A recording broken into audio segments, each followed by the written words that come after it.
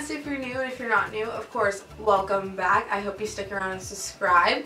But today's video is going to be something a little bit different. I have loved Instagram food videos as well as the Facebook ones. My friend Julia, you guys know Jules, my mom always tagged me in them. I'm like, ooh, that's cool. And I love them. And I've wanted to do a video like that for so long, but these are things that I found from like Tastemade, or I love Tastemade so much. Oh my god, I love Tastemade.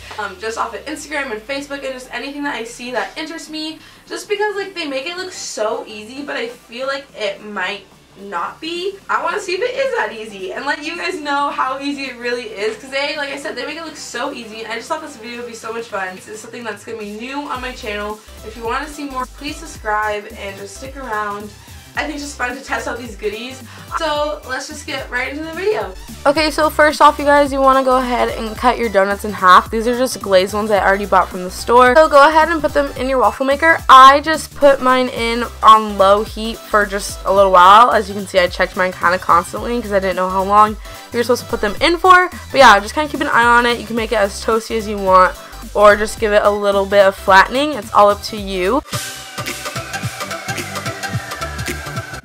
Okay, so after taking the first one out, I'm going ahead and putting the second one on. I'm not checking this one as much just because I know it doesn't need to be checked on as frequently as the first one. So after that, I let it cool just for a couple seconds. Probably should have let mine cool a bit more, but I went ahead and add my marshmallow icing on top. This is really good for this kind of treat. It's not my favorite for every treat, but for this one for sure, marshmallows are called for. So you can buy that pretty much anywhere. I just find it next to the icing in the icing aisle, and I just went ahead and stacked it on there. The picture has so much on there, but mine melted a little bit, but that's okay.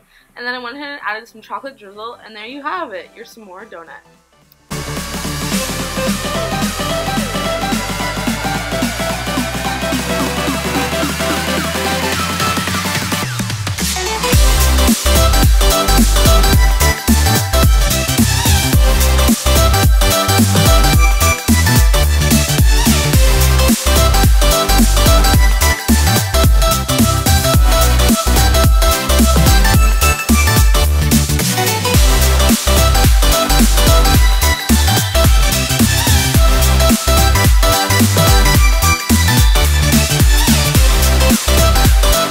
Next treat, you're gonna have your oven set to 350, so go ahead and do that while we get everything else prepared. But this is also kind of on the s'more train, so you're gonna need graham crackers, and then you can use any kind of chocolate you want. You don't have to use dark chocolate, semi-sweet chocolate, any kind of chocolate you want.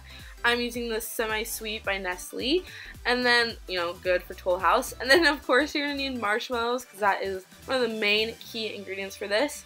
And then I just took this pan right here, and I decided to just dump all of the chocolate on the bottom of the pan. I didn't spray it or anything like that, but I can't think of what this pan is actually called. But I'm saying it's a pan, but I know there's another name. I don't remember what it is. But I'm going to go ahead and just pour these all over and move them all around the pan. I want it to cover the whole thing. And then on top of that, I'm just placing the marshmallows, and I'm putting this in the oven for 5 minutes, but you're going to have to check on it here and there, because I ended up doing more like 10 minutes, but it's just because I wanted mine to get more golden. So between like 5 and 10 minutes, I would say. It just depends on how much you want to cook it through and all that. So you're just going to go ahead and put that in the oven, and then just check on it frequently. And then once you're done, you can just take it out and then use the graham crackers as the stick to dip.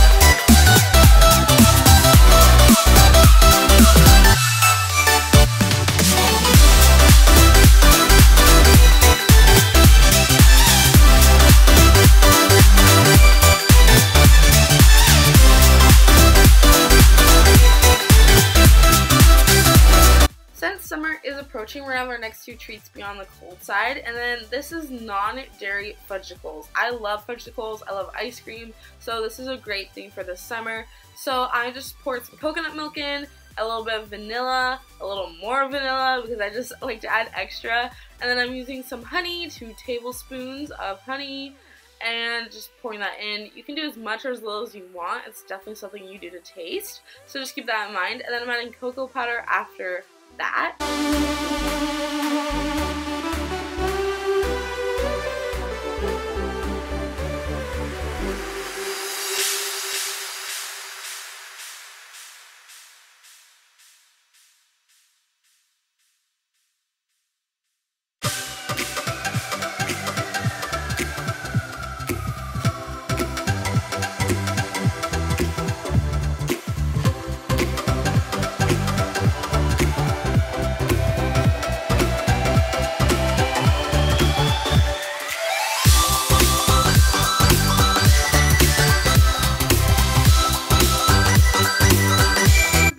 All up, we're just going to take our fudgicle molds and pour our fudgicle mix in there, and then just let it sit in the freezer. I let mine sit in the freezer overnight, but I'm pretty sure like 4 or 5 hours will do it, but also overnight is fine too. And then here's the next day, and they're ready to be pulled out, and they taste so good.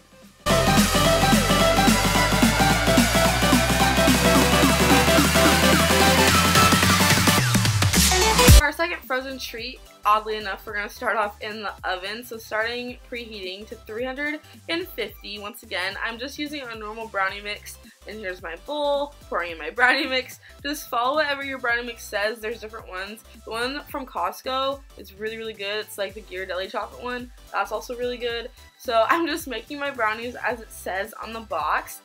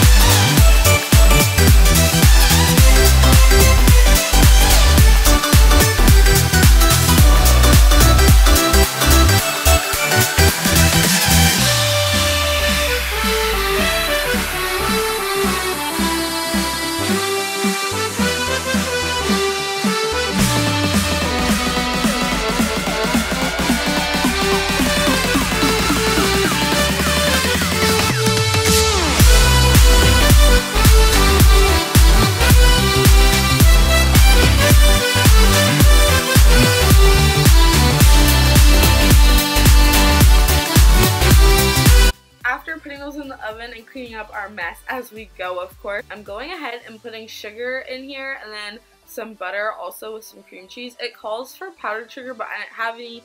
Honestly, if you don't have powdered sugar, I would just say leave the sugar out. It didn't really work out that great. So I'm just mixing that until I see fit, and it could be a little bit thicker, but I didn't use powdered sugar. And then I'm just going ahead and putting this all over, smoothing it out. I'm going to go ahead and place it in the freezer. I had mine freeze overnight. I just think that's easiest because I used to be so impatient about things in the freezer. But I went ahead and just let it freeze overnight, and then here I am just cutting it up to pieces.